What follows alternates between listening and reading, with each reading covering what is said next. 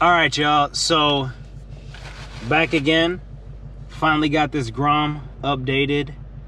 Had an update. Last video I talked about not having access to the Google apps. Well, it looks like this little icon right here that says install G apps, the way that they have this written makes it sound like you're about to do something extremely bad to the unit. It says there are no G apps installed. Many VLINE functions will not work. Installation will take around 5 minutes. Would you like to proceed? And then if I hit yes, look at this message. It says this cannot be undone. This is not something you'd actually want to hit yes on. But apparently this is what I believe will get me back the Play Store. So let's go right ahead and install that and see if we can't get the Play Store back up and running again.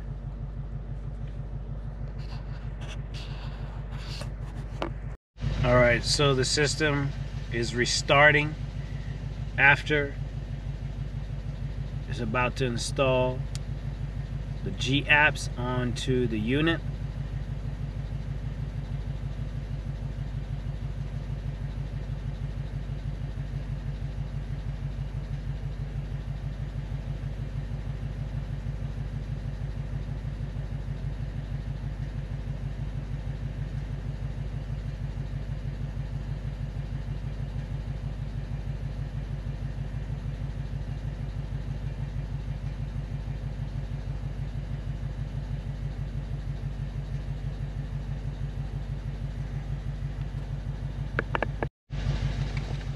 So now the system is installing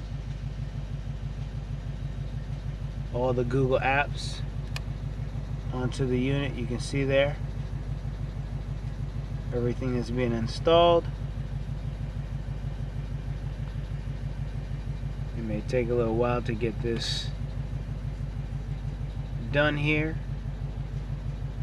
but hopefully after this we should be able to add the Play Store back into the menu, which I definitely think is one of the core features of this in-dash unit.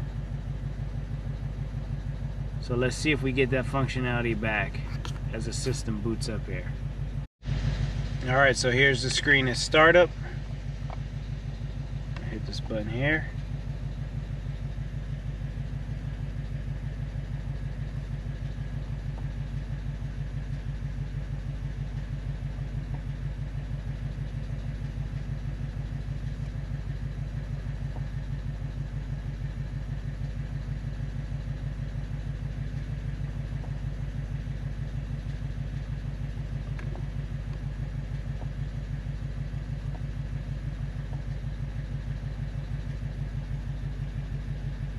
Alright, so I believe we are back in business. We are back in business, baby. There it is. The Play Store is back. There it is. So we just got to get on Wi-Fi. So this is how you get the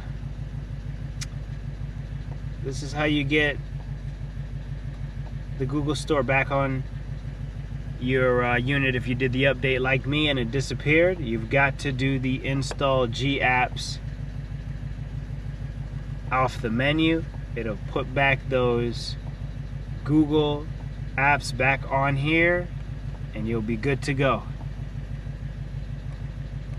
So hope this little video helps somebody out. Alright, see you guys next time.